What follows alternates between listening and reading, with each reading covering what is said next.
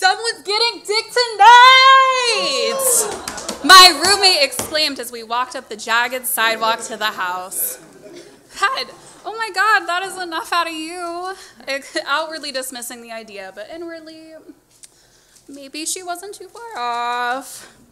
That night was the annual Sigma Chi Christmas party. And unlike most years, however, this wasn't the typical shindig featuring Rudolph-themed wallpaper covering the hole-punched walls and at least one man in a dick-in-a-box costume. It was a little bigger than that. This night was the night I knew Bryce, the boy I'd been talking to for the last few weeks, would ask me to be official. I knew it in my gut, and even though I was really excited, I was really fucking nervous. All my friends seemed to be over the dating thing already, and my roommates were just happy to get someone to get me out of their hair. The only assistance available on the subject was on the internet, specifically on WikiHow. And even though I didn't know a lot, I didn't think this was it. So I decided to go it alone. After we arrived at the party, the house was already bumping with the sound of trap music and drunk, horny freshmen. Through the backyard gate, sloppily adorned with Christmas lights and dollar store tinsel, Bryce popped around the hot cocoa peppermint schnapps station, grinning broadly and decked out in a Santa hat and a Star Wars Christmas sweater. "Where are you headed?" he asked, locking me in an embrace 2 seconds too long just to be friendly. "Probably going for a beer. Why?" "Don't drink that. Hang here for a second," he said as he darted off into the residence suite. I stared at the vacant spot where he stood with rosy red cheeks and a symphony roaring in my chest. I wasn't a girl that boys liked, or at least I was told that I wasn't.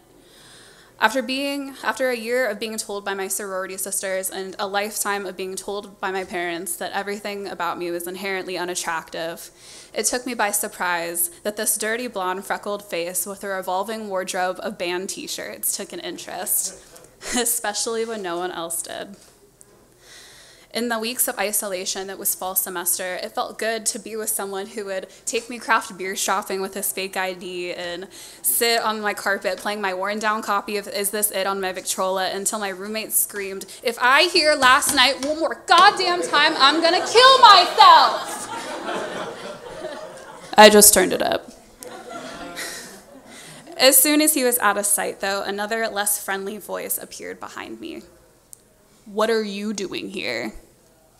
I turned around and saw the sight of my friend and IRL shame wizard Colin, staring blankly with his arms crossed. He was in a weird fucking mood. "Jesus, nice to see you too." He offered me a can of Frat's finest piss beer until I told him who I was waiting for. You're still on that?" "I mean, I live with a guy. You can do better. Trust me." Before I could ask what the hell that meant, Bryce reemerged with a bottle in one hand and an opener in the other. "I got you a coffee stout. I figured you might be interested." He began giddily listing off the brewer, the bitterness rate, and the refinery process like he was on the goddamn taproom payroll. "I'm intrigued." I lied. "I'm fucking allergic to coffee." But he was so fucking cute, I decided to roll with it. "Should I go get a red cup?" "Why, are you afraid I have cooties?" he asked before taking a sip. "I'm fine with cooties," I said with confidence seemingly pulled out of my asshole as I grabbed the bottle from his hand and took an ostentatious glug. "Hives, my friends? I hear are temporary." He stared with a half smile for a few seconds until he finally interrupted his self-imposed silence. "You're impressive. You know that?" Trying to keep my protruding smile contained, I handed the bottle back and took a few moves towards the basement steps. For the first time in my life, I was the object of desire, and I knew exactly what I wanted with this newfound power.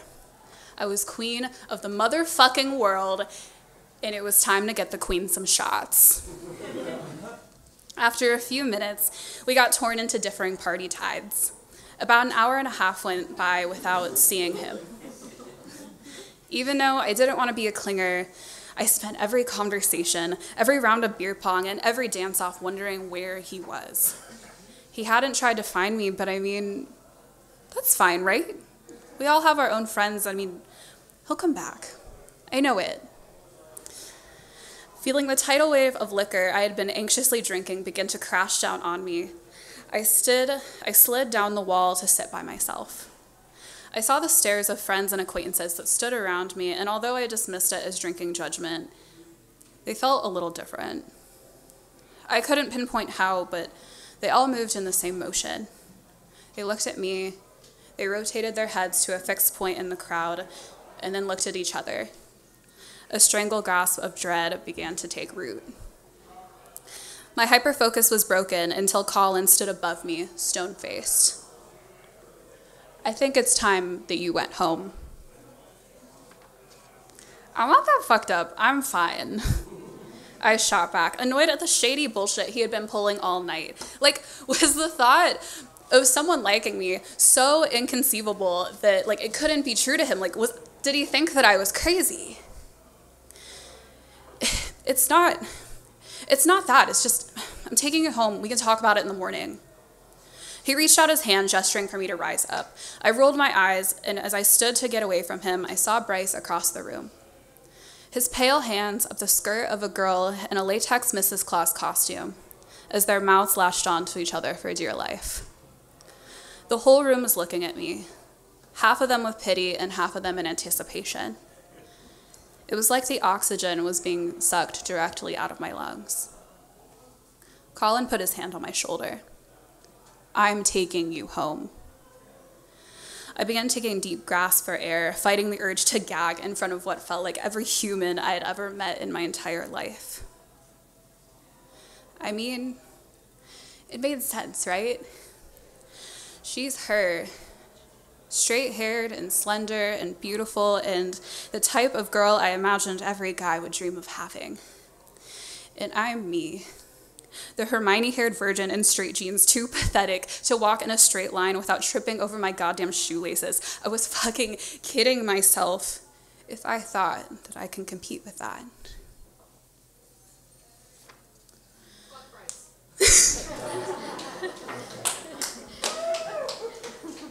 As I turned to the door, though, I was overtaken by another thought.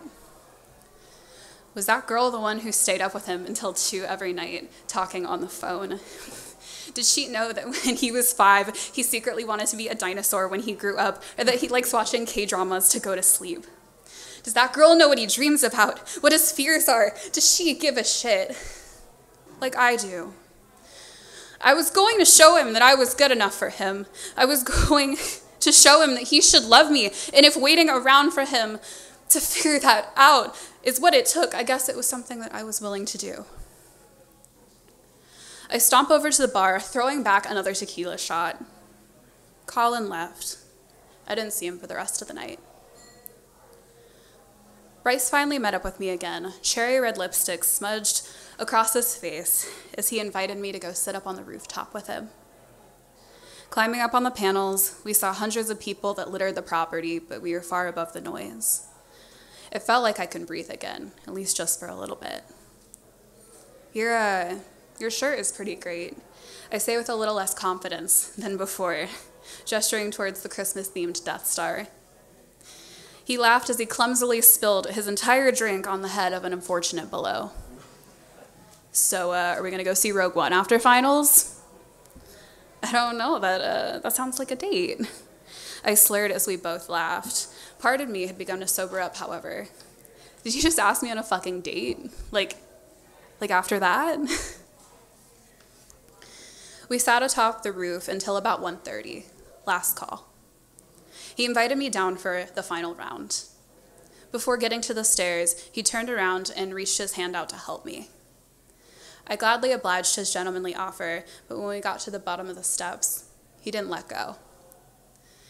In the nearly empty basement, I was holding hands with him. He wanted to hold my hand. I finally broke off our grasp when the DJ began playing All I Want for Christmas, a song that no human in the world can resist. Right? Is it just me? Okay. At this point, at least in my mind, the only 2 people in the basement were us, as we flailed around to the tune, letting the green and red lights reflect off the wrapping paper wall and bounce off our faces. I knew this was the end of the song, and I knew that the end of the night was approaching too. I needed to do something, and I finally thought that I had enough signs that the feelings were at least somewhat reciprocated. As Mariah Carey sang her last, "You!" I point to him, smiling and singing into an imaginary microphone as I continued to dance. Nothing mattered anymore. The red flags, the doubters, the other skanks. I was in bliss. I just wanted to stay there, just for a minute. He stood still and stared at his feet. As the song ended, silence took over, and only when he grasped my shoulder did I begin to fall down to earth. Can I talk to you outside? I followed him through the great gate onto the green belt, about 15 feet from the house. His mouth began to move, but I wasn't listening to the words coming out. The cold mascara tears began to stream down my face as party stragglers stared at me like a zoo animal through the iron fence. It felt like he talked for what was an eternity, but the only thing I can think about was my confusion. He eventually walked away, and after a few minutes of emotion and temperature-triggered frozenness, I walked home.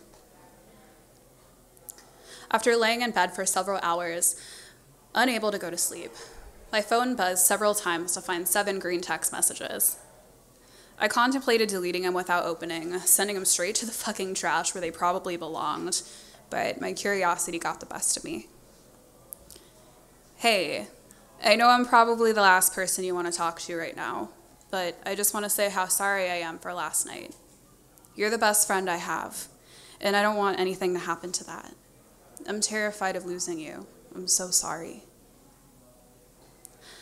After staring at my screen for another 2 fucking hours, I shut my brain off and let my thumbs type the message that opened the door to a year of lies, deception, and emotional battery. So, if I forgive you, does this mean we can still see Rogue One?